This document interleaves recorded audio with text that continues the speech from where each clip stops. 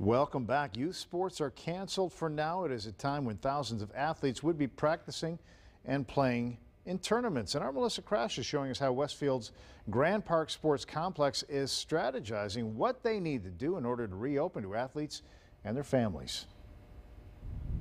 The fields are closed, bleachers are empty, and the few who are visiting the Grand Park Sports Complex are here for COVID-19 testing. We've discovered a lot of uses in the last 5 years for this unique building behind us and a lot of non-sporting events. It's a site Westfield Mayor Andy Cook never imagined, and when it's safe to do so, he's ready for games to resume. We're ready.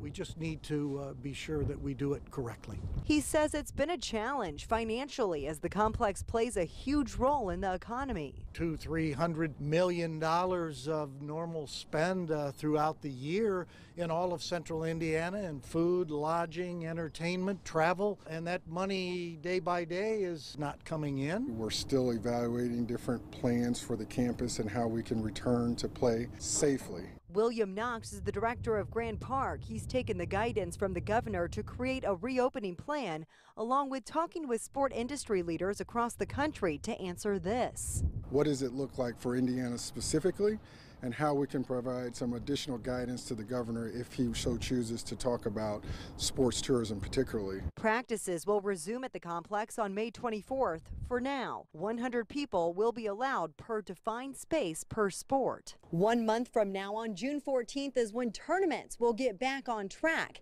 But that could all change, and leaders here are preparing for that reality. Keep in mind that what I said is our behavior is going to affect, our behavior today will affect where we are in June and July. Masks will be recommended, not required, and along with social distancing. Limiting congregating at the restroom and concessions facilities. Playing by the rules to keep all athletes and spectators safe. We're hopeful that we can get to a point where we can get kids back outside soon. In Westfield, I'm Melissa Crash, Fox 59 News. So it's important to note that these dates could change depending on updated guidance from the governor's office. The hope is to continue all youth sporting activities at Grand Park by July 4th.